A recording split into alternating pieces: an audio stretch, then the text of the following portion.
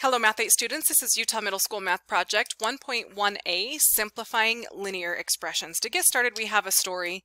Have you ever played a video game? Raise your hand if you've ever played a video game. Alright, this is something that you all can relate to in some way. We're going to kind of mathematize the situation of playing a game. Emma is playing a popular video game and she's determined to beat the high score. Luckily, this is a kind of game where it saves her place. So each time she plays again, she picks up in the same place with the same number of points. Emma downloads the game on Monday night and she starts playing. She scores a bunch of points. Tuesday, she scores an additional 500 points. Wednesday, she actually plays enough that she doubles her score from the previous day. And on Thursday, she scores the same number of points that she scored on Monday. Miguel's teacher asks him to write an expression. He's pretty experienced. He's a little bit later on in the unit. So when Miguel is asked to write an expression, he writes, that represents Emma's total after she has done playing Thursday. Miguel writes this, 2, open parentheses, p plus 500, close parentheses, plus another p. And Miguel's teacher says he's right. So let us determine what each of these parts actually represents so that we can understand where Miguel came from and how we can write these kinds of expressions as well. To get started, I need us to understand, what is P? What does the P represent? Good, I'm happy to see a couple of hands. Will you go and discuss with your tables first? What do you think that P even represents?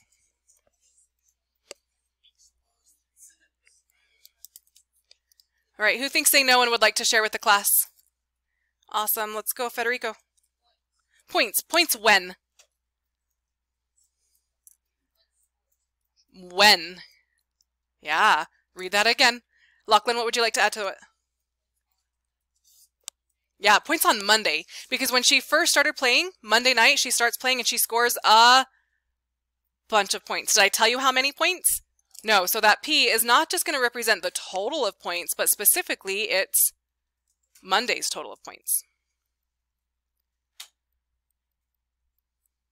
With that in mind, that helps set us up for success so that we can answer the following questions. Okay, what about P plus 500? What does that represent?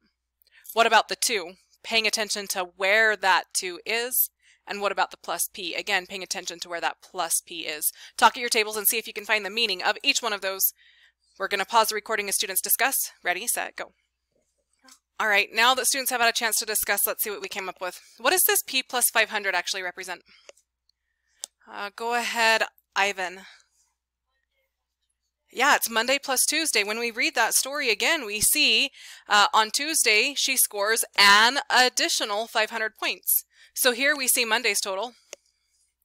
And to that, we're going to add Tuesday's points. So P plus 500 represents Monday's total plus Tuesday's total, or in other words, how many points she has at the end of day Tuesday.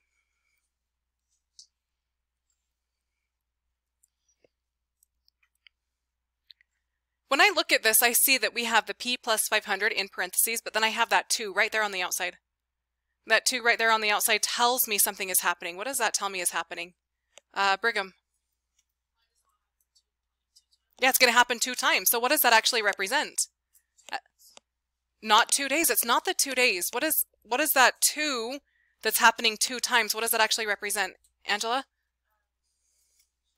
It does represent multiplication, so let's relate it to the story. What does that represent in the story? Jency? Yeah. Wednesday, she doubles her score from the previous day. Remember how this P plus 500 is Tuesday? And what does she do on Tuesday? Sorry, what does she do on Wednesday? She doubles Tuesday's score. So what does this 2 represent? Doubling the score.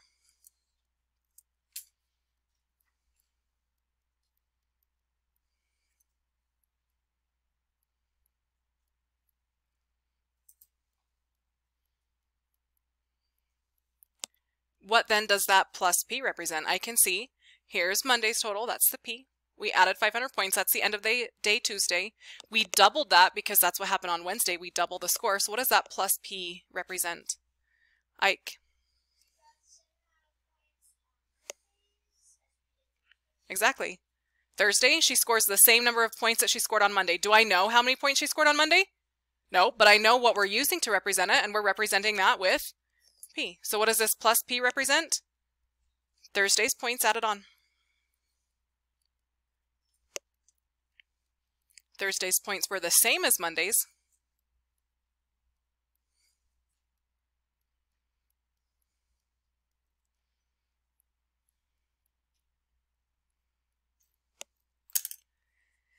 Nevaeh thinks about this problem a little bit differently. Nevaeh wrote the expression 2P plus 1,000 plus P. And the teacher also lets her know that she's correct. Miguel was correct. Nevaeh is also correct. How did Nevaeh represent the problem differently than Miguel? Talk at your tables. How did she represent it differently than Miguel? They're both somehow correct, so how are they different? Talk at your tables. Ready, set, go.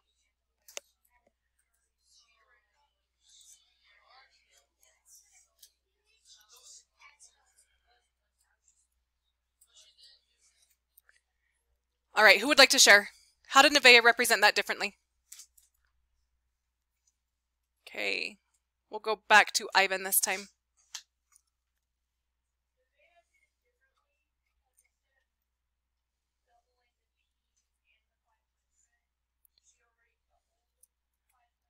Yeah. So here we can see P plus 500 has to be added together and then doubled. And she says, well, if I double this, isn't this the same as saying doubling P is going to be 2P. And doubling 500 is going to be 1,000. In other words, we write this down, Nevaeh used the distributive property.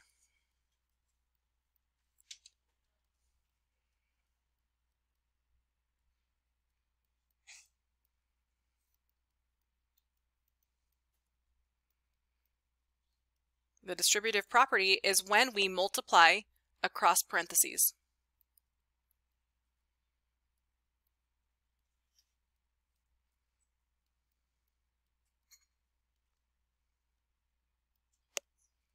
All right, so Miguel was correct. Nevaeh is correct. Let's see if you can also find a different way than what Miguel or Nevaeh did. Can you write an expression that represents Emma's end of day Thursday score? Talk at your tables, see if you can find one more way that we can write this. Ready, set, go.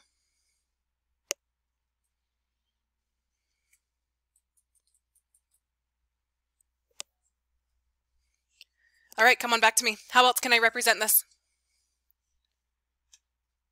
There's not enough hands. Go back and talk at your tables. How else can I represent this? If these were algebra tiles, if it was like what we did on our warm-up, what would we do here? Talk at your tables. I want to see lots of hands. We're going to pause the recording as students talk at their tables. All right, come back to me now. How else can I represent this?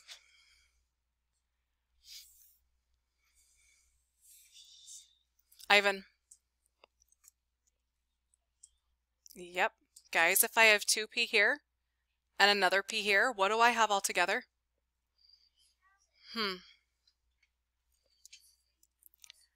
Plus all of those unit tiles. Do you really want to draw 1,000 unit tiles? No, but does that mean we can no longer think about these in terms of algebra tiles? No, just because you don't want to draw 1,000 doesn't mean you cannot visualize it. You should still be visualizing what this looks like. And if I have 2 X tiles and another third X tile hanging out over here, doesn't it make sense to have them join together? 2P plus another P is 3P plus 1,000 unit tiles that I don't want to draw. If Emma scored 700 points on Monday, evaluate each of the 3 expressions above to determine how many points Emma has on Thursday. This is a new word, a new vocabulary word. I need you to highlight it. We're also going to write it in big, bold letters off to the side because it is going to be part of your homework, part of your vocabulary, and when it's actually time to do your homework, you might forget. So we're going to leave ourselves some big notes that our eyes are going to be drawn to.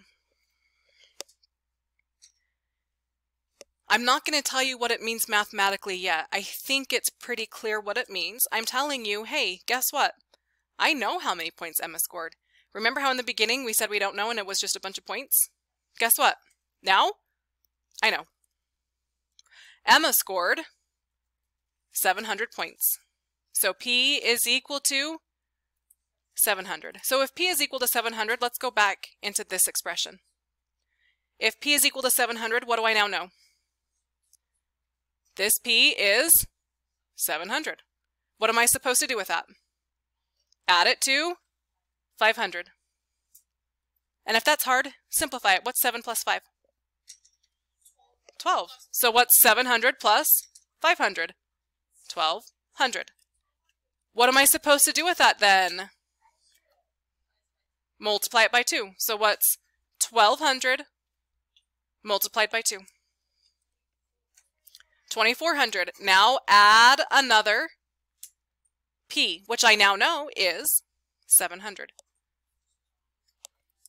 That was a lot to keep track of in your brain. 700 plus 500 is 1200. 1200 doubled is 2400. 2400 plus 700 is equal to 3100. Eyes on my screen. We're going to do this in our calculators as well.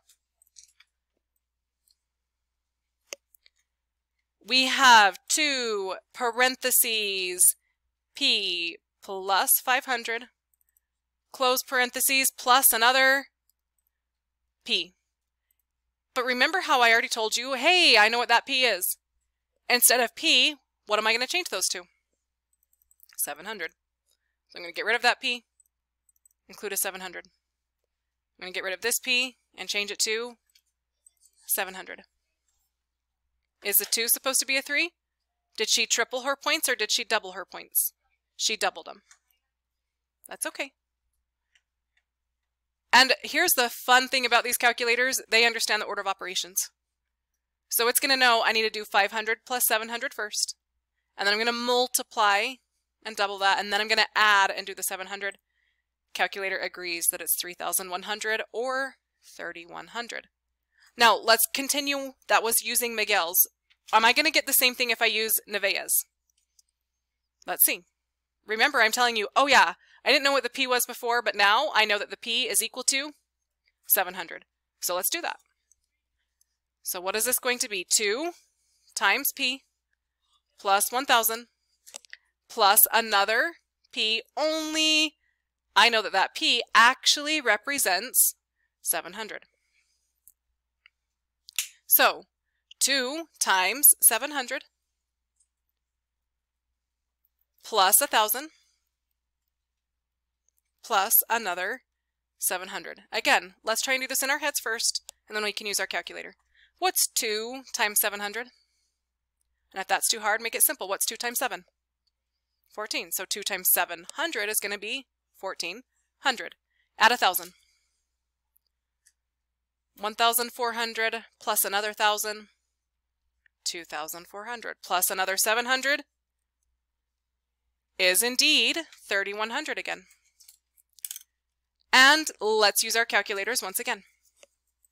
Our calculators understand the order of operations, so we can use them.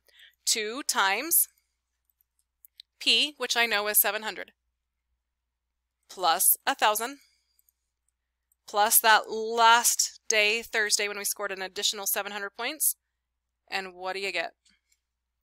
3100 once again. And finally, what about our own version? Where again, I say 3p plus 1000, but I remember that p is 700. So what do I do with that? Multiply it by 3. 3 times 7 is 21, so 3 times 700 will be 2100. 2100 plus another 1000 is equal to 3100 or 3100. And one last time in our calculators using our tools, we have 3 times 700 plus 1000 is indeed 3100. Practice using our calculators, practice using our brains, and now I want you to take just a second. What does it mean to evaluate? We did evaluating. What does that mean to evaluate? Talk at your tables and see if you can figure out the meaning of that. You're talking at your tables. What does evaluate mean? Ready, set, go.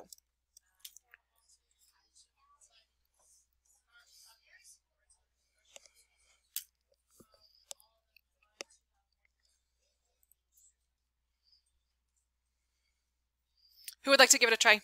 Put it in your own words. What do you think evaluate means? Angela.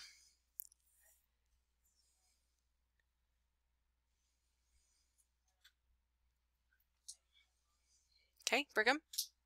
So what I think is to like have the whole entire expression, like all of it just to combine to like one answer. Okay, so the whole big long expression was able to simplify down to just one single number, which was 3,100. You're on the right track. Ike.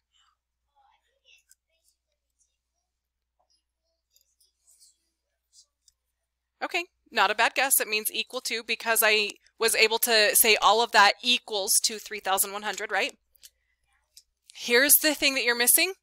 Was I able to do any of that without telling you what the number of points were? I had to tell you what the number of points were first, right? Okay, we're going to come back and talk about evaluate in just a second. So in this lesson, we are going to study linear expressions. You guys know the meaning of this word. Let's see if you remember it from last year. Linear. What does linear mean? Ike.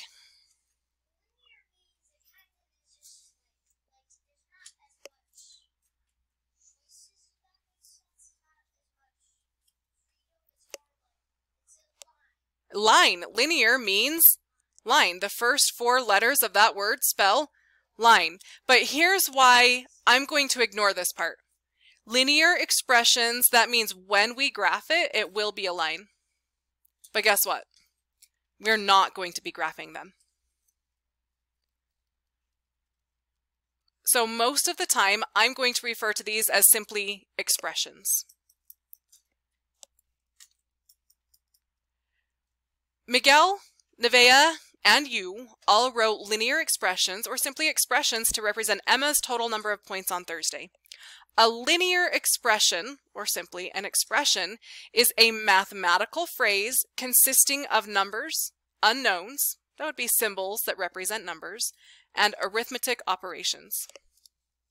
I'm going to say it a different way, and I want you to write it down, because that's very accurate and very precise, and I still want to be precise, but I want to make it a little bit more clear. An expression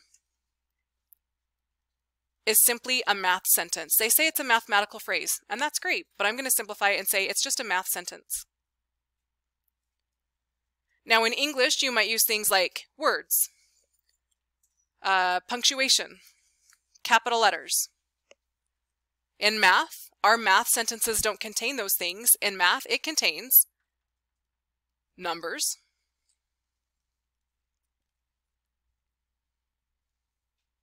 it's the same thing as what it says here, numbers, unknowns, which is symbols that represent numbers, or said another way, that's just variables. Numbers, variables, and of course, operations. Operations would be things like addition, subtraction, multiplication, and division that are going to connect those numbers and variables. So below, we can see all of these are examples of linear expressions. 3x minus 5, remember how mathematicians are lazy? We actually have two operations here. We have 3 times x minus 5. So we have numbers, we have variables, and we also have operations, things like multiplication and subtraction. Even 3x, where sometimes we forget that there's an operation, this is still an expression because it really represents 3 times x. Numbers, variables, and operations that connect them. And they can be really big and long, like what we had to simplify on our warm-up, or even in what we had with Miguel's. We have grouping symbols that show that these are added together and then multiplied. We have extra addition at the end. This is the one that gets to be confusing. This is still an expression. No, there are no operations. There are no variables. This would be one that is completely simplified. But even just a number can still be an expression. It would just be a simplified version of that expression. Let's move on. Turn the page. The next thing we want to talk about is equivalent linear expressions or equivalent expressions. The root word here of equivalent is simply equal. Two expressions are considered equivalent or equal when a substitution of any number for the unknown p in the expression produces the same numerical result. That's a mouthful. Let me explain what that means. You guys stay on your page. I'm going to flip over. Remember how at the end we said, what if we pretend that p is 700? We plugged it into this one. And what did we get? 3,100. We plugged it into this one, and what did we get? 3,100. And we plugged it into this one, and what did we get? 3,100. Those are equivalent expressions. They're different steps in our simplifying process. Here is the last vocabulary word. Substituting in a specific number for the unknown in an expression, and then calculating the resulting value is called evaluating the expression. Again, that is a very precise, very specific definition. Let's simplify what that actually means. When I ask you to evaluate, which I am going to ask you multiple times throughout this lesson, evaluate means I'm going to give you a value, like saying p is equal to 700. When the value of a variable is given,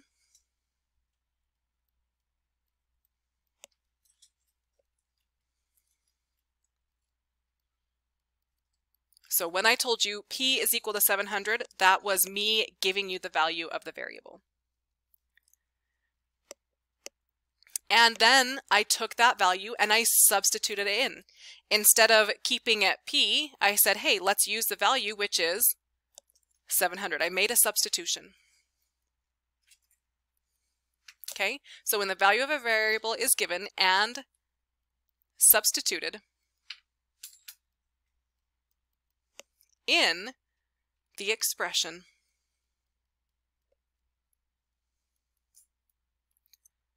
then the expression is simplified.